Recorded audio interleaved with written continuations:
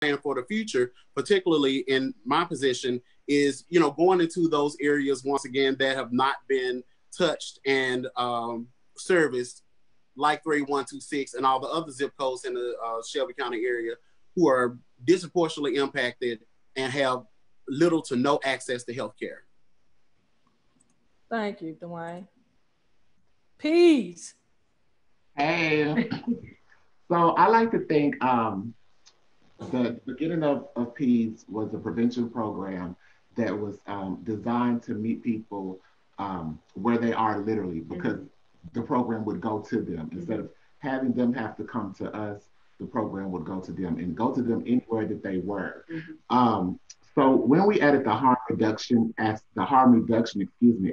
to things, it taught us to not only continue to go to where people already are, but to also involve them more and deeply into asking them what they need besides just this test. That was very meaningfully inclusive of their opinions and their needs.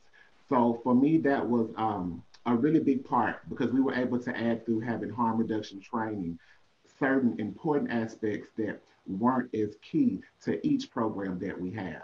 So in all of our programs now, we've developed surveys to get specifically needs from these people that we already thought we were meeting their needs, but these were needs that maybe some of us want to meet for them. We need to know what they need met. So that's a big part of harm reduction that we've added to PEDS. And I think it's important that each organization and outreach specialist, outreach person, outreach counselor adds that to their everyday life when dealing with people that we're trying to reach. Thank you. Kayla. Can I get the question one more time? Y'all killing me. Okay. So the chat. The word, okay, I put it in the chat. The word meaningful involvement, right?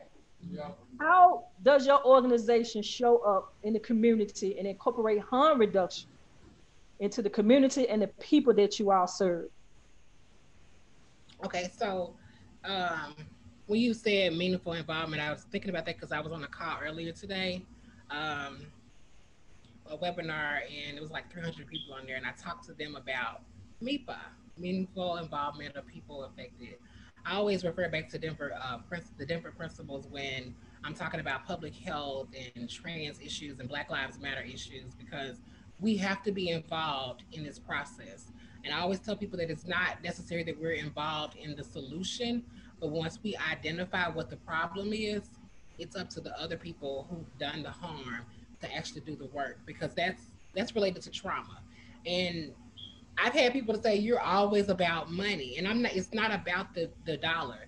It's really if you want people to do some work that you don't want to do or that you can't do, you should compensate them for that, especially when it's dealing with harm and violence, and reliving trauma and not necessarily processing that trauma.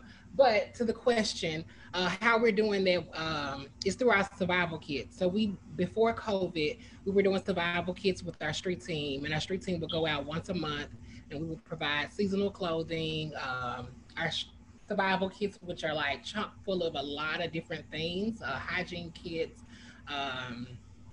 harm reduction kits, which are like Narcan, or the syringe kits if someone overdoses through IV use.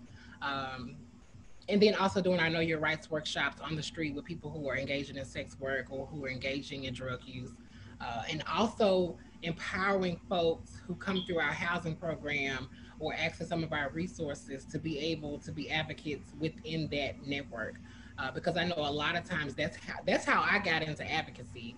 It's because I was out, I was doing sex work, I was homeless, I was hanging out with some other homeless folks. They invited me to a meeting, and the meeting had food, so that's why I kept coming. But then something grabbed a hold to me at one of those meetings, and I was like, this is meaningful. A year later, after doing protests, we shut down a harmful shelter here in Memphis, Beers Van Gogh Center. And that's what it kind of like ignited something in me. I was like, we weren't just standing on corners holding signs looking cute. We were actually exuding change. So yeah, that's my response to that question